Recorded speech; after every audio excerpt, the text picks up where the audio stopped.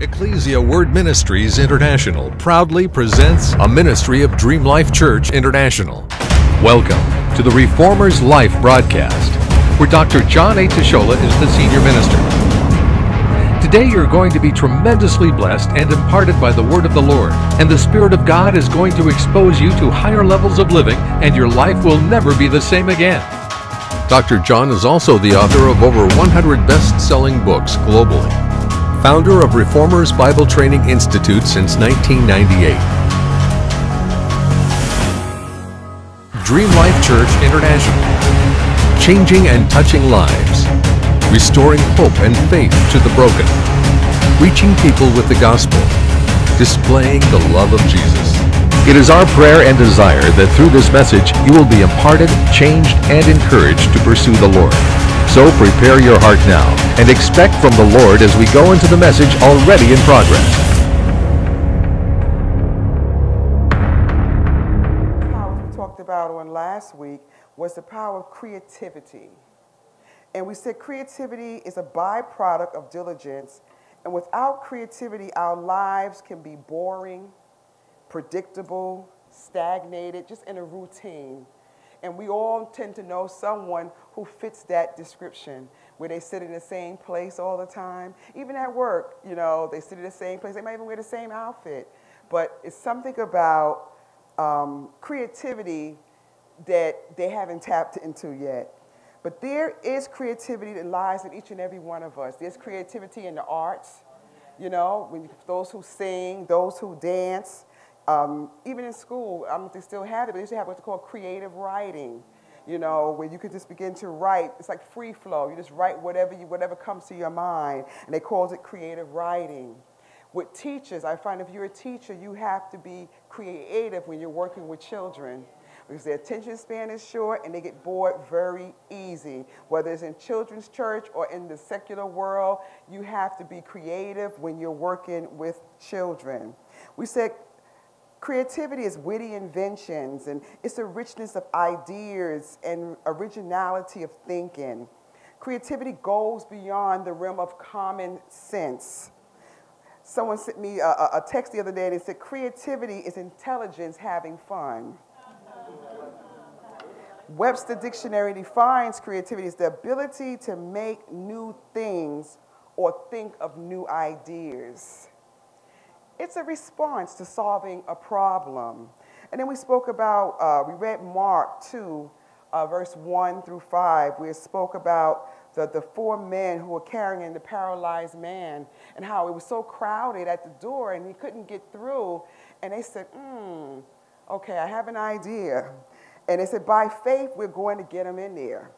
And they cut a hole through the roof, and they brought him down through the roof. That was creativity. He went in through an unconventional way. We all walk through doors, but they said, you know what, there's something that we need there. He needs to be healed. So we are going in, we're going to get in by whatever means necessary. And that was the roof.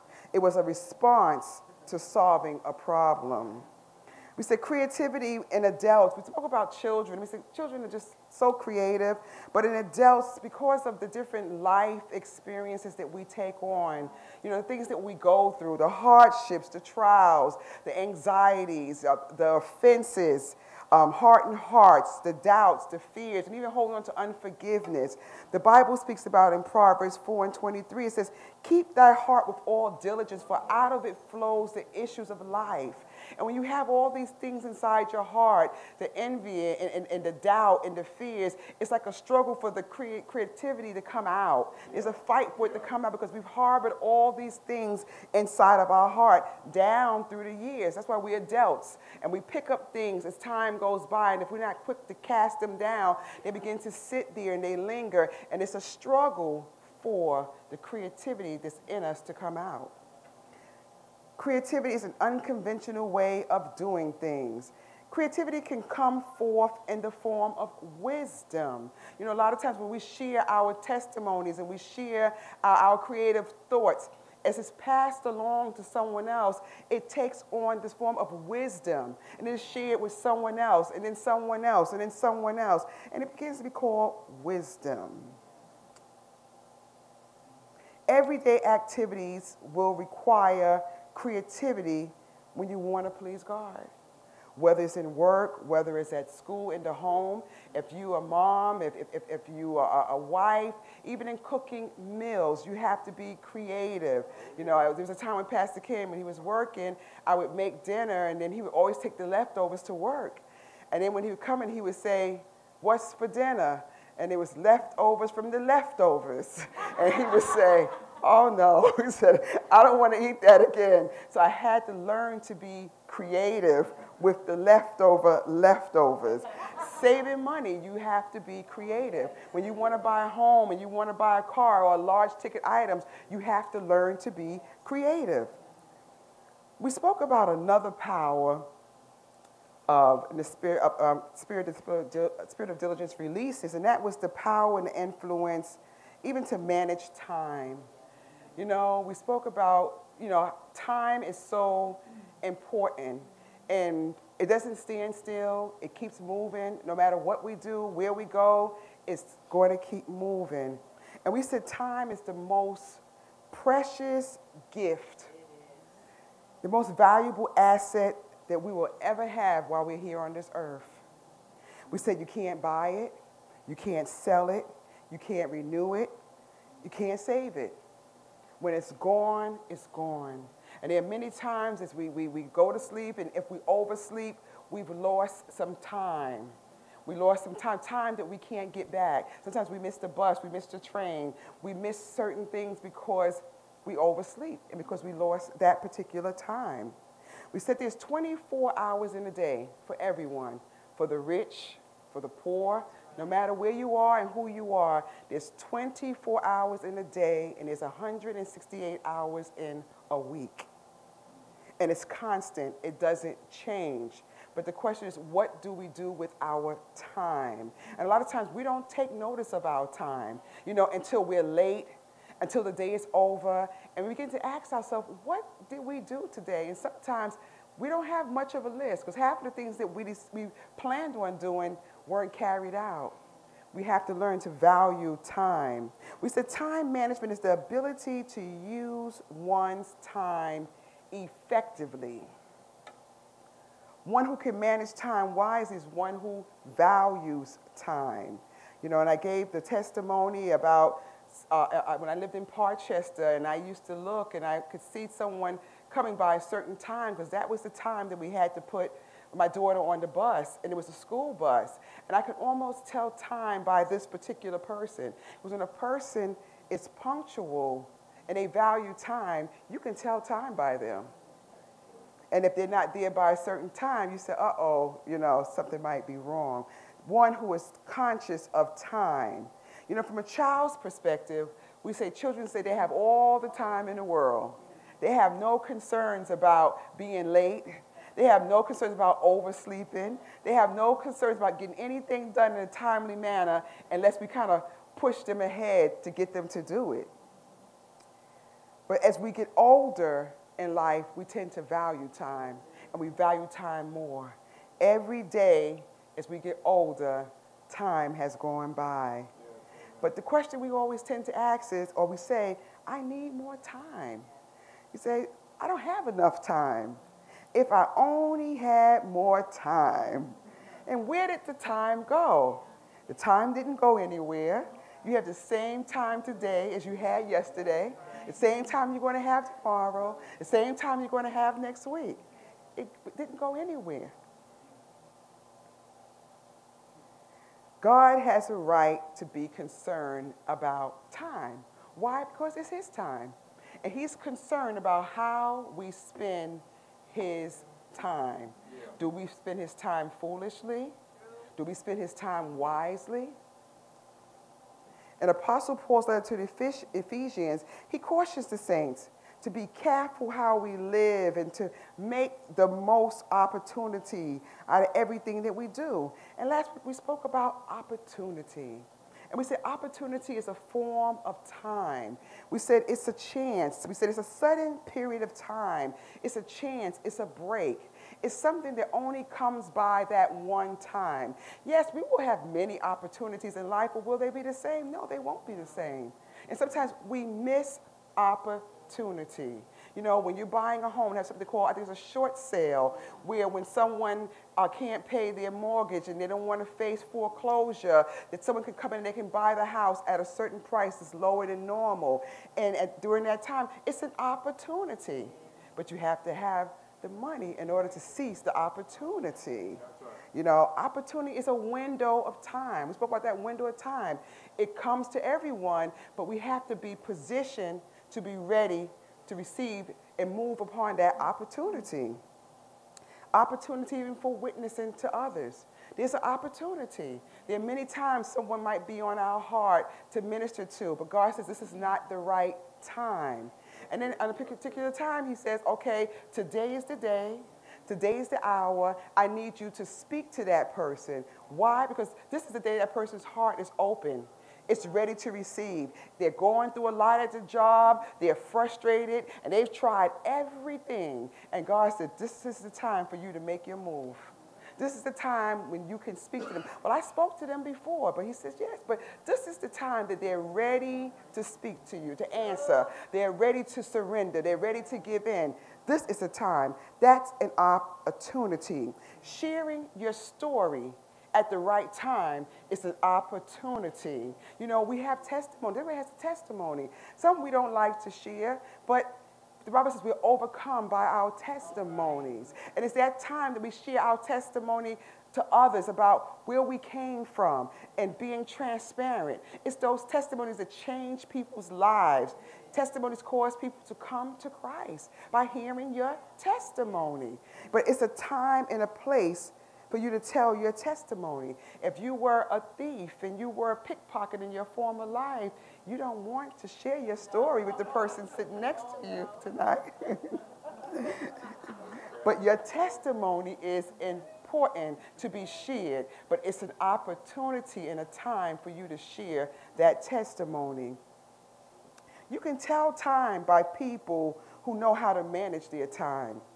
You know, people who are punctual on the job, in the ministry, you could almost tell when they're coming through the door, they should be here any minute now. So they should be here any minute now, because those are people who usually are always on time. Lives can be saved when you are punctual and you're on time. For many people who might live alone, it's your punctuality, even in going to work, that causes someone to notice that you're late today. Let's call and check on them and make sure they're okay.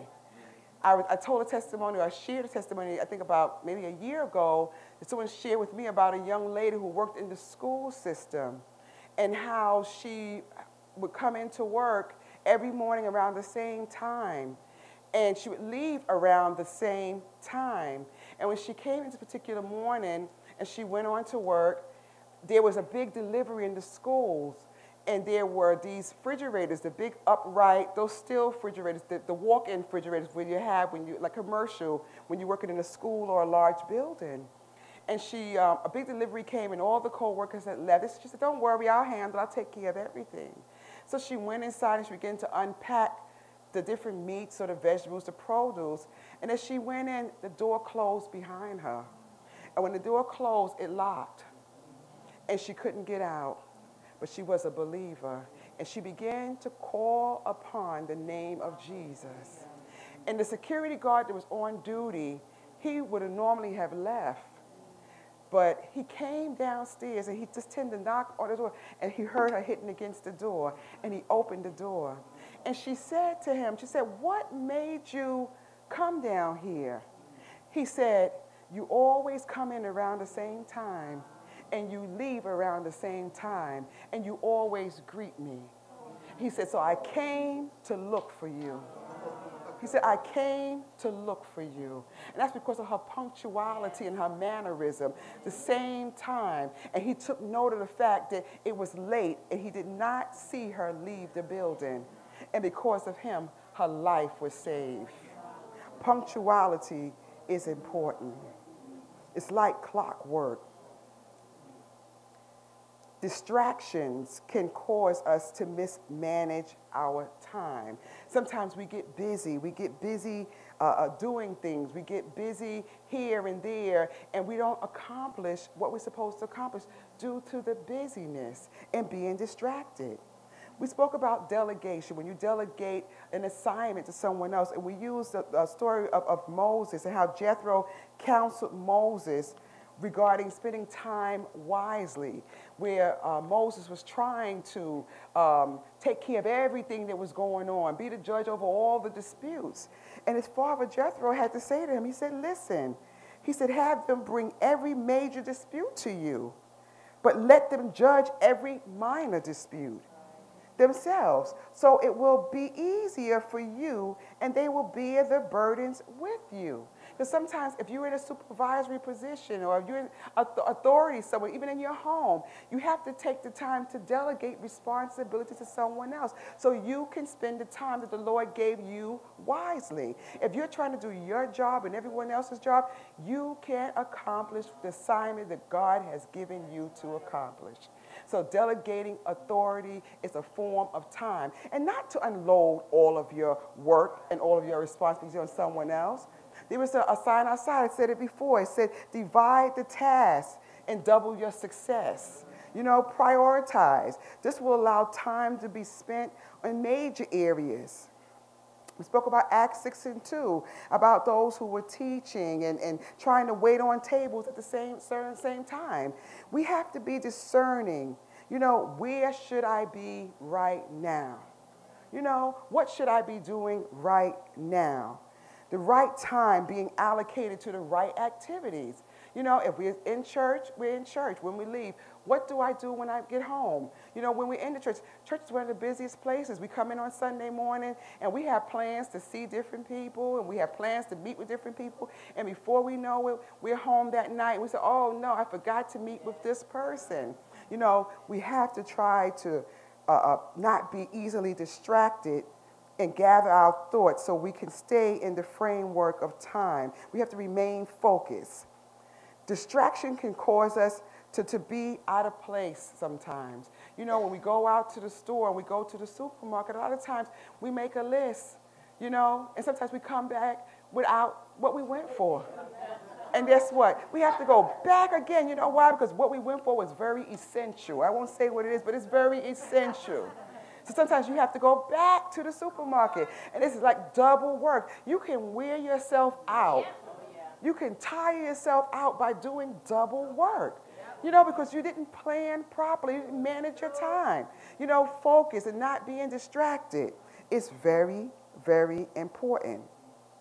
Sunday mornings is one of the busiest mornings in the week outside of going to work, especially when you have a family and you're trying to get through the door and everybody has to have what they need to get there and you have a meeting or you have a responsibility. Sunday mornings can be busy. When what you plan on wearing the night before is not working this morning, you have to begin to plan your time wisely. It could be a communion Sunday. Oh, I need my collar. It's about managing our time. And sometimes when we get where we're going, we're so angry and we're so frustrated.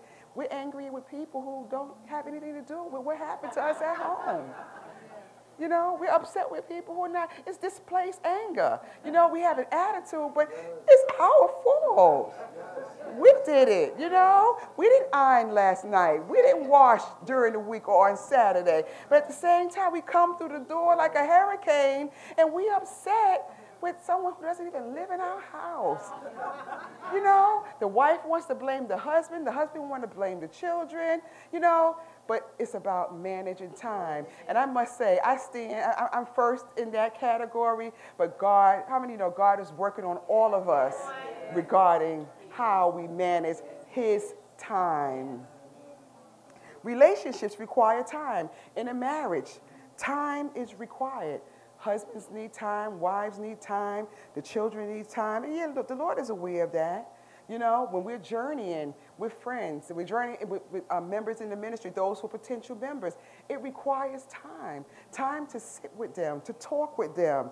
You know, time spent can show just how much you care about a person, even your spouse.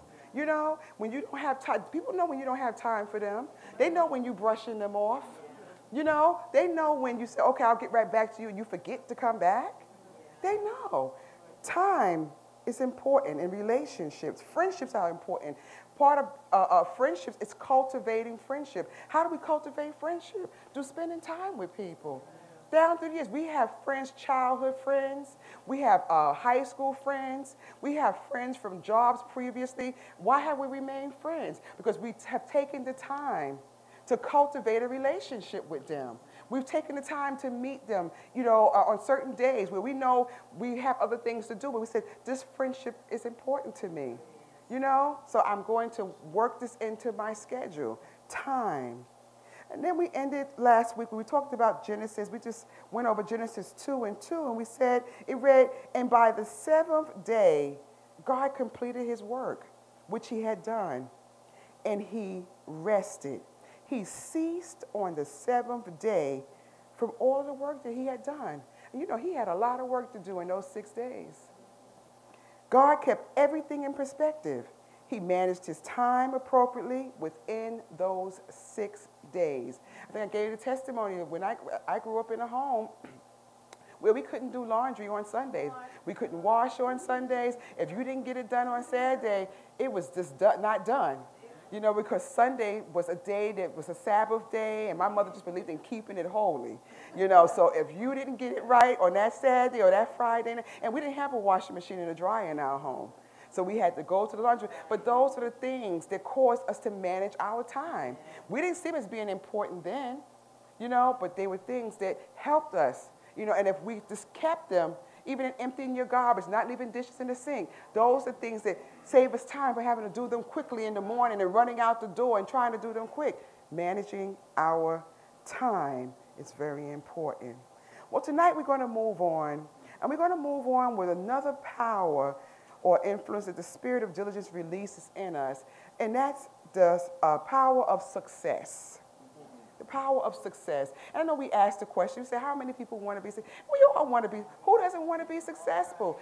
Everybody wants to be successful. But we know in being successful, it's going to be hard work. It's going to be hard work. So one of the definitions of successful is, success is the result of achieving a milestone based on a desired goal, something we want to achieve. And the Webster's define it as, success is measured by standards set by a person or a group. And in some of our homes, our families have set standards where everybody in this house gets a high school diploma or a GED. Everybody in this home, will be a college grad. Those are standards. And then the world sets standards for us also. It says we can't do certain things if we don't do this. But that's the world. Success to one person is not necessarily success to another. You might be one that had just gotten your high school diploma, and one might not look at it as being successful. But let me tell you something. If you're the first person in your home or to acquire a high school diploma, it's a big deal, and it's success. Okay? It's success in everything that we achieve in life. Every milestone, every turning point, it's called success. And it's hard. If I can more. It's a promotion if I decide to go back to school. Nothing in this life is ever complete until nothing more can be done.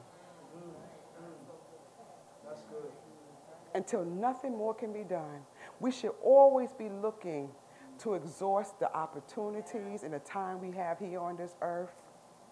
A successful life is where every opportunity has been exhausted, where you have seized every opportunity there is.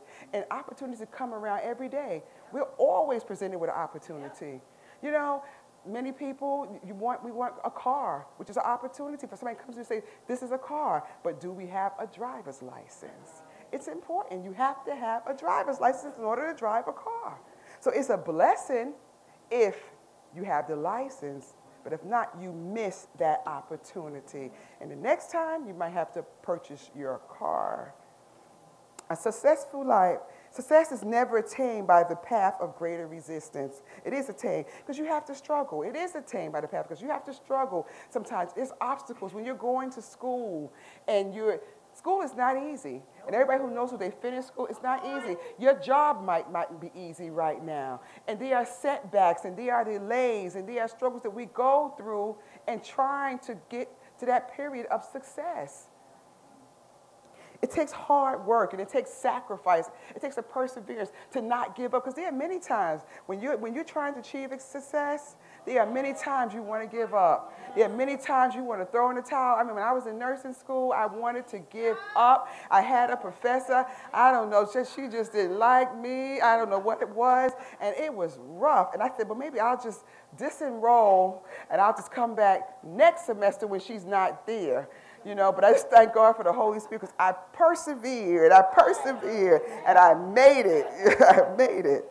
The world or society sets standards that can make us appear to be successful when we're really not.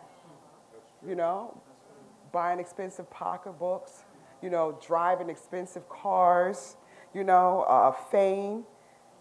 And we don't have it. We really don't have it. But it's like what they say, trying to keep up with the Joneses. And everybody knows about the Joneses. Your neighbor could be the Joneses. We don't have it. For some reason, we want to appear that we do have this particular thing, but we don't. The Joneses can take you off course. Because your God-given assignment is to go here. But because you are looking at what the Joneses have and trying to keep up with them, you lose your focus and you tend to veer off course. It's hard work when you're trying to keep up with others and you're influenced by other people. You know, when you're trying to compete and you're trying to be like the Joneses and everybody else, it's a lot of work. It's not easy. But when you begin to settle and you begin to do what God has called you to do, and it could almost be the same thing, but there's an ease and there's a grace that comes in. You know, where you're no longer struggling and you know it's no longer hard anymore. Where you're doing what God has called you to do. But it's the same work, but it's just peace with the work. It's grace with the work. We shouldn't imitate the traditions of the world. And in Romans 12:2, you don't have to turn there, but it says, and do not be conformed to this world any longer with its superficial values and customs, but be transformed and progressively change as you mature spiritually by the renewing of your mind, focusing on godly values and ethical attitudes so that you may prove for yourselves what the will of God is, that which is good and acceptable and perfect in his plan and purpose for you. Being transformed by the renewing of your mind. You know, the more we renew our mind, the more we begin to see our purpose in life. The more we begin to see our assignment. You know, because when you begin to take your mind off of those things, you begin to miss out on what God really has for us. And then we begin to waste time. True success begins with remaining in right standing with God. You know, when you're walking upright and you're doing what the Lord requires us to do and we're living right, there's no option. Success is ours. Success in this world without Christ is not good. It won't last. I don't care how many cars you have, how much money you have, how much notoriety, how much fame, how much prestige. It will not last if you don't know who our God is. In Matthew 16:26, it reads, for what will it profit a man if he gains the whole world, the glamour, the fame, the money, everything, the wealth, the success, the fame, but forfeits his soul? Oh, what a man will give for exchange for his soul. You know, money, fame, fortune, it's not what you have, but it's who you know. It's who you know. The one true and living God. Success without Christ can't be maintained. You know, we have the gospel singers and we have actors and we have different celebrities, you know, who at some point in time, they were doing well. They were running well. They were on course. They grew up in church. Their parents were pastors and they were leaders. And somewhere along the line, they compromised and they began to veer off. And there are many of them where they know the Lord and they're not even here anymore, but they knew the Lord. They knew what was right. They knew God, you know, but at the same time, they went the other way. You know, there was a well-known pop star R&B dancer years ago, not too many years ago. You know, he achieved a certain amount of success, and he pretty much had, you know, everything in the natural, but he didn't really have any peace. He didn't have any peace, and he couldn't sleep. So what had to happen, he had to actually get someone to pay for him to sleep at night, to put him to sleep at night, because he had no peace. He had no peace. Can you imagine paying someone thousands of dollars just for peace because you can't sleep at night? You know, sleep is free. You know, especially when you love the Lord, my beloved, I give you a sweet and a sound sleep. But this gentleman had to pay someone because there was no contentment, there was no peace. He couldn't sleep, so he was paying somebody thousands and millions of dollars to put him to sleep at night. I remember going to the dentist, and I had the wisdom tooth extracted, and I said to the rest, does my insurance cover any type of sedation? And he said, no, it only covers you going to sleep. Anything else you have to pay for. I said, well, I'll just pay because I did not want to go to sleep. I want to go to sleep on my own. I do not want anyone to put me to sleep. But those who like to go to sleep is fine. But I like to go to sleep on my own. So 1 Timothy 6:6, turn there with me if you will. We're talking about, you know, the fame and the fortune of people who, you know, think they have it made and they don't know Christ. They think they have, you know, everything. When you don't have Christ, you really don't have much of nothing. So 1 Timothy 6, chapter 6 to the 11th verse. But godliness with contentment is great gain. For we brought nothing into the world, and we can take nothing out of it. But if we have food and clothing, we will be content with that. Those who want to get rich fall into temptation and a trap and into many foolish and harmful desires that plunge people into ruin and destruction. For the love of money is a root of all kinds of evil. Some people are eager for money. They have wandered from the faith and pierced themselves with many griefs. And those are those superstars, and those are the pop artists who knew the Lord, but because they wandered away from the faith. And now they have all this grief. The Bible says the blessings of the Lord, they're made rich. You know, but when we lose sight of who God is, that's when sorrow begins to be added to it. That's when sorrow comes. And the final charge to Timothy was, but you, man of God, flee from all this and pursue righteousness, godliness, faith, love, endurance, and gentleness. That's what success is. Success is the pursuit of righteousness, faith, love, endurance, and gentleness. Success is not for us alone. You know, when we acquire these degrees and we acquire promotions on the job and we acquire these positions in life that make us, that advance us in life, it's not just for us. Right. It's not just for us. We strive for success so that the Lord can be glorified. Yes, right. So he can be glorified, so that we can make a difference in the world, where we work and what we do in our communities. You know, with our neighbors. You know, we are chosen to make a difference in our communities, where we live. You know, what we do, how we speak to people. They are watching. Good morning. How are you? It's to make a difference in the world. I love praying for children.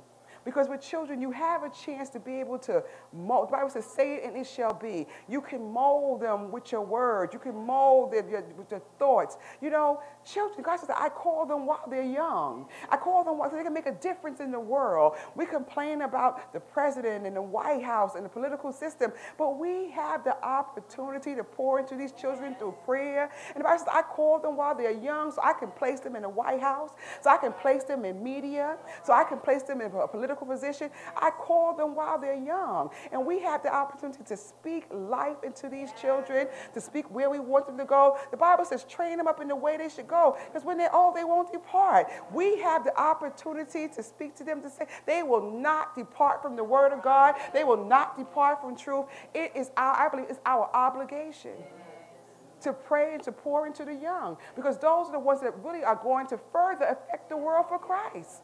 Those are the ones we need to see more Christians in these arenas. And they start with our children. The Bible says that the one generation passes away. He said another one comes, and it comes, and it comes. But his word still abides in the earth.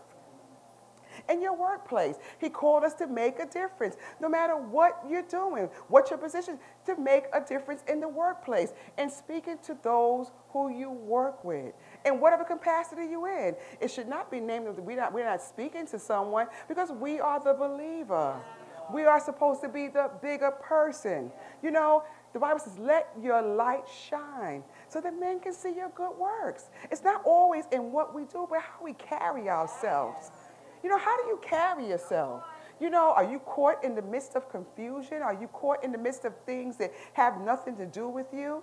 But how we present ourselves is very important in our families.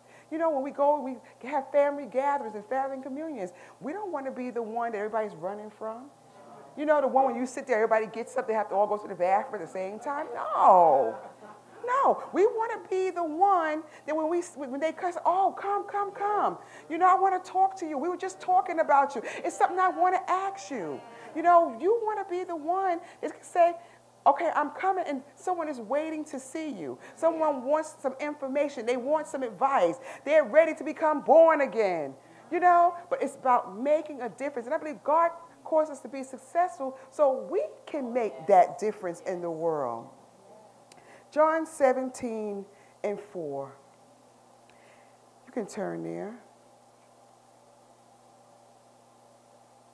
He said, I have glorified thee on the earth. I have finished the work which thou gavest me to do. Success is glorifying God by completing our assignments. We all have an assignment. And to some of us, we have more than one assignment. But the question is, am I carrying out my assignment now? You know, God is looking for us to make sure that we're in the right place at the right time. I think Pastor Vicki says it all the time in her benediction, right place, right time, doing the right thing. Because when you are, you can't miss opportunity. Because that's what opportunity is. You know, God is looking at us to be the forerunners. He's looking at us to be the ones that, as we are carrying out our assignment, it's not just about us, it's about other people. Our assignment is bigger than us. Our assignment is bigger than you, and it's bigger than me.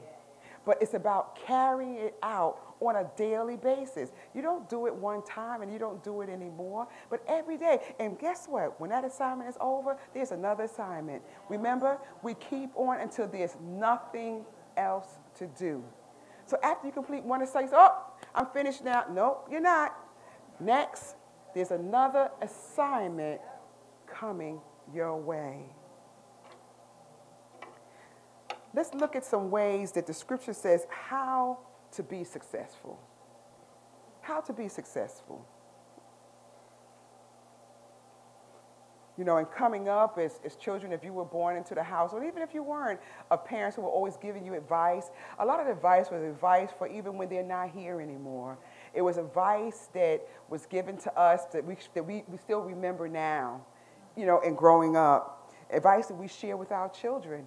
You know, we share with our nieces and our nephews, you know, as a journey through life. And it talked about,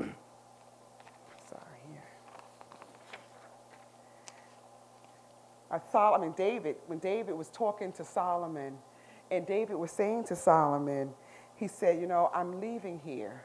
And he said, you know, in one verse it says, I go the way of the earth. You know, he said, I go the way of the earth. He said, but if you do these things, and you do what I'm telling you to do, he said, everything will go well for you. But if you don't, and you compromise, it won't be good. So David was coming to the end, and he was giving him instructions on how to be and how to remain successful in life. So in 1 Kings 2:3, you can turn there. This is the end of his time. David had accomplished everything that the Lord had given him to accomplish. He said, I have done my work, you know, I finished my course. So now before I leave here, I want to impart something to my son Solomon so he can maintain a successful life. In 1 Kings 2 and 3. This is what David was saying to Solomon. He said, keep the charge of the Lord your God. That is, fulfill your obligation to walk in his ways. Keep his statutes, his commandments, his precepts, his testimonies, as it is written in the law of Moses, so that you may succeed in everything that you do and wherever you turn. These were the words that David gave to Solomon when before he passed away. He said, live according to the word of God. Whatever you do, live according to truth.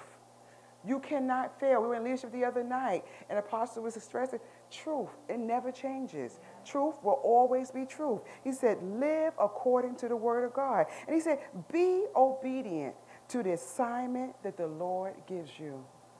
Be obedient. A lot of times our assignments are given to us. We know by God, but sometimes a person in authority gives us an assignment. That's part of the assignment the Lord has for us. Be obedient to that assignment. And then in another scripture, in Joshua 1 and 7, this is where the Lord was commanding. It was a command to Joshua. It was a command because Moses had passed on and Joshua was taking the reign. And he said, let me talk to you, Joshua. This is a commandment in Joshua 1 and 7. And he said, I know that this is new for you, but he said, only be strong and very courageous. He said, be careful to do everything in accordance with the entire law which Moses, my servant, commanded you to do. Do not turn from it to the right or to the left, so that you may prosper and be successful wherever you go. So he said to him, he said, don't compromise, even through challenging situations. And that's for all of us, including myself. Don't compromise. There's so many ways for us to, so many opportunities for us to compromise. To take shortcuts and to half do things and to not finish our course well. Because nobody compromises when times are good. We compromise when times are bad. We want to compromise. But he said, no, don't compromise. So tonight we talked about many things. We talked about the success and how to maintain success in this life and how it's so important that as we walk with God and we remain in right standing, that we will be successful. But it's when we deviate and we come out of the will of the Father that we tend to forfeit those things. We talked about success and how it's a milestone and it's a turning point in our life. It's a place that we get to, a place where we've never been before.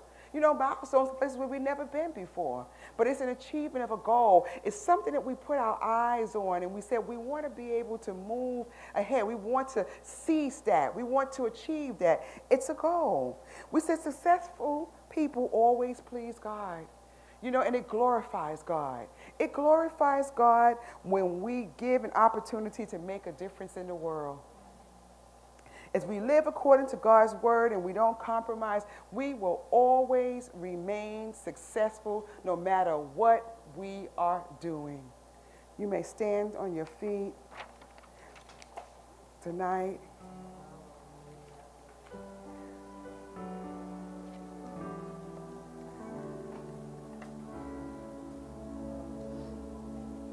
Father, I just thank you tonight, Lord. Father, I thank you for your word. And Father, I thank you for your concern about your people tonight. Father, I thank you that, Lord, you're always concerned about us. You're concerned about how we live, and you're concerned about what we do and how we spend time. Father, I just thank you tonight for always giving us everything that we need. Father, even as the songwriter said, everything we ever wanted, we can always find in you. You always give us what we need to progress. You give us what we need to be successful. You give us everything we need to succeed in this life and on this earth. Father, I thank you tonight, Father, for in areas where we might have veered off, in areas where we have not kept your truths, in ways that we have not displayed and we have not glorified you. Father, I thank you that you are the God of a second chance. Well, Father, I thank you, the Lord, even in hearing your word and hearing your heart and hearing your teaching, as we move into the next days and the next weeks, that, Father, it will be our utmost desire that you be glorified. You said if you would be lifted up, you said, I would draw all men unto you. Father, I thank you right now, Lord. I thank you, Lord, that because of you, Lord, we see things in a different way. Father, I thank you that, Lord, we see things as being new, and that because we can begin again. Well, Father, I thank you, that, Lord, for the charge, even to go into our workplaces and to be in our homes and to make the difference in the earth, to make the difference with our family members, to those who we have not spoken to for months and for weeks, for those who we have casted aside. Father, I thank you that you are the God of a second chance tonight.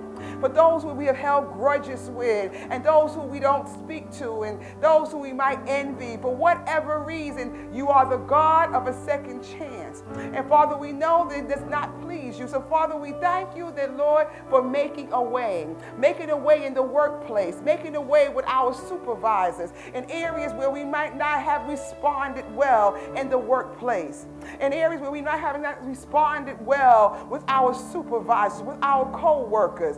Father, I pray right now that, Lord, you are God of forgiveness. And I take authority even right now, even over those spirits of insubordination.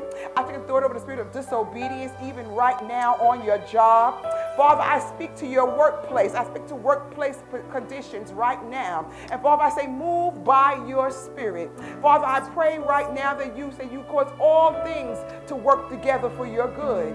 Well, Father, I pray right now that even when we go to work tomorrow, that, Father, it will be a different environment. Why? Because we are the light. We are the light of the world. Well, Father, I just thank you tonight, Lord. I thank you, Lord, that we will leave not the sanctuary the same, but Father, we will leave making a difference with our neighbors, with our friends, with our family.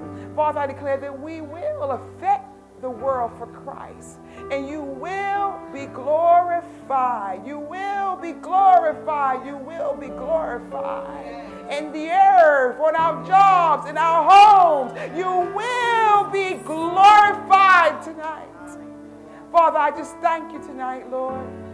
I thank you for minds that are made up and minds that are ready to make even personal changes in their own life, in our own lives. Father, I just thank you, Lord. And we honor you, we honor you, we honor you. And we say tonight, be glorified. Amen, amen. Come on, let's just worship. Baruch Publishing proudly presents Dr. John A. Teshola and his new release, Apostolic Lessons for Apostolic Leaders, Volume 1. Advancing the Apostolic Reformation demands that we understand the role of the apostolic anointing and ministry in our contemporary society so that we can effectively engage and empower our regions and nations with the strength of Reformation. In this book, Dr. John Teshola deals with some very key lessons and truths that every apostolic leader and believer must learn and embrace about the lifestyle of the apostle and the apostolic church that is pivotal to advancing the Reformation in his or her region and nation. In this book, you will learn the following: the ministry of the apostle in contemporary times, the different kinds of contemporary apostolic leaders, contrasting kingdom leaders from church leaders, the abuses and blessings of the contemporary apostolic movement, obstacles to building true covenant apostolic network, and much more. Available online at ecclesiaword.org or by calling us at 718-904-8530. Order your copy of Apostolic Lessons for Apostolic Leaders, Volume 1 for the ministry gift of only $15. Today, get this resource that will teach you the proper strategies for advancing the apostolic reformation.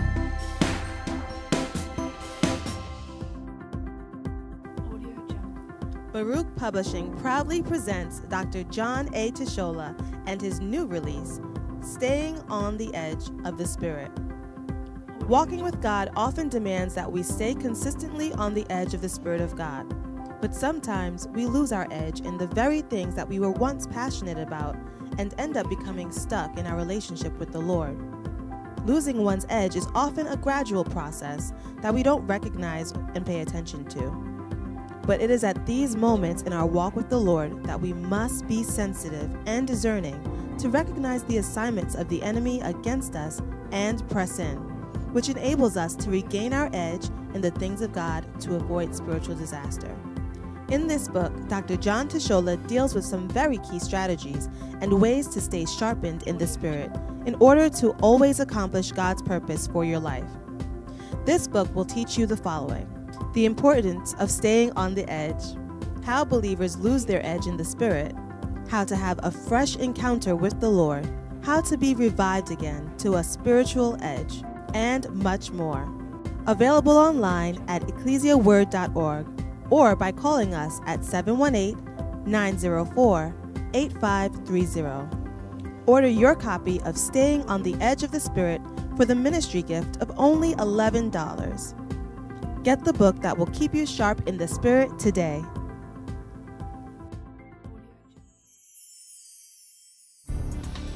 If you have been blessed, changed, and imparted by today's message, we would like to extend an opportunity for you to partner with us to impact the world with the gospel of Jesus Christ. Dear friends, join with us, and together we can change the world. Partner with us and share in what God is doing through Reformers Life broadcast. Call us at 718-904-8530 or visit us at www.ecclesiaword.org today.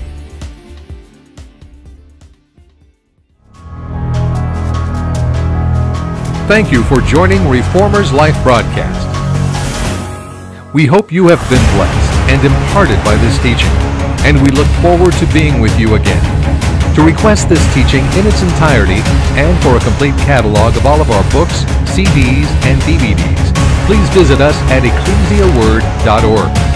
Remember that you are a reformer and you walk in the anointing of reformation, and your faith in God is changing your circumstances.